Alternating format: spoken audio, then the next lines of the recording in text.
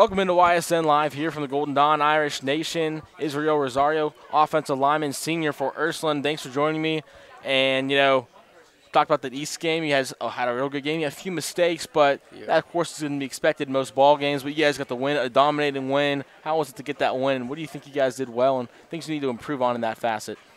I would say that definitely the energy that we came with. Right. Definitely we came with a chip on our shoulder. The energy was like, it was amazing. Basically, just and the tension in the room whenever you're like in the locker room, especially with that during the East game. But I say we had a few missed assignments, which I mean that's always fixable. You just gotta get more mental reps in your head. Right. But just the energy that we came with, it was awesome, and I'm hoping to bring that every single game. What's it like blocking for a backfield with Baylog and Fecco and Frangos and, of course, DC? I mean, even Kevin, you guys got a plethora of backs and guys who can carry the ball. No less Quez, he plays back there too. How is it blocking for such talented playmakers where obviously your goal is to be 100% on every play, but if you do slip up, you got playmakers who can make something out of nothing too. How is it like doing that? It's a great feeling. Like, me personally, like, you already see how I am. You said offensive lineman. I'm 5'8", 190 pounds. Like, like even though I like embrace that underdog type of role, like just having those playmakers behind you, it's just an amazing feeling.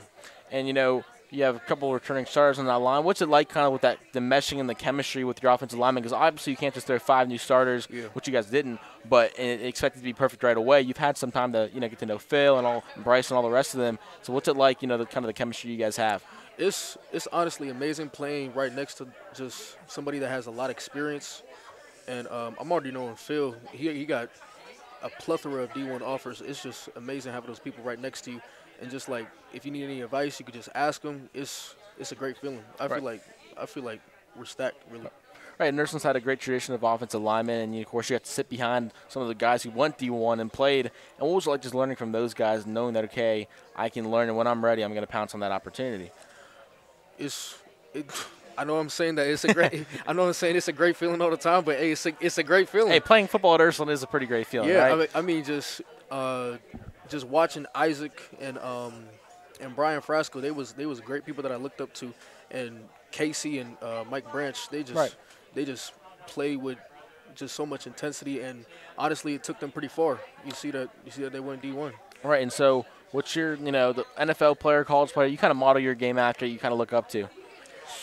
Ooh, like, so I don't really model my game after somebody, but I mean, maybe your favorite player, whatever comes to mind. I gotta say,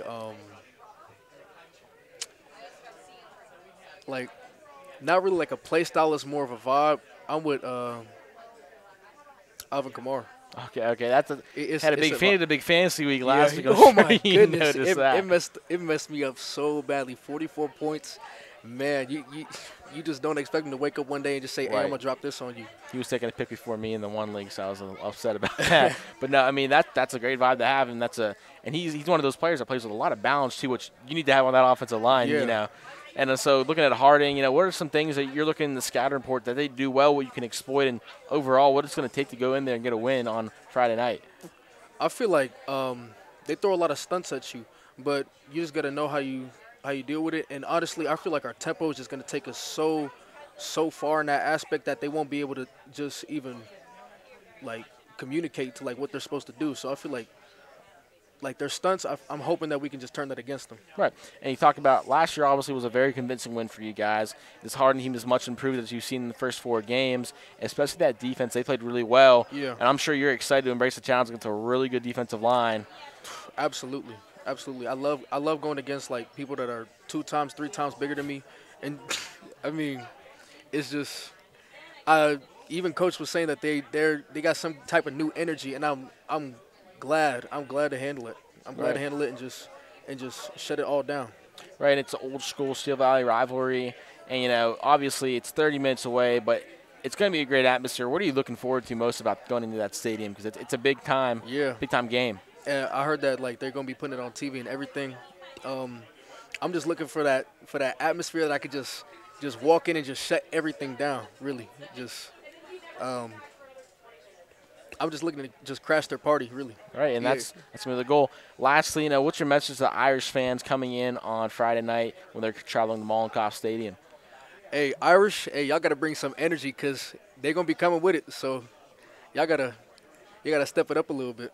Well, that's Israel Rosario. Thanks for joining me, Izzy. Yes, sir. And they're going to see him and his teammates in action on Friday night from Mollenkopf Stadium. We'll have some sort of coverage there, articles on the website. We can't wait to have you guys out there for the game. And Irish Nation, we'll see you later.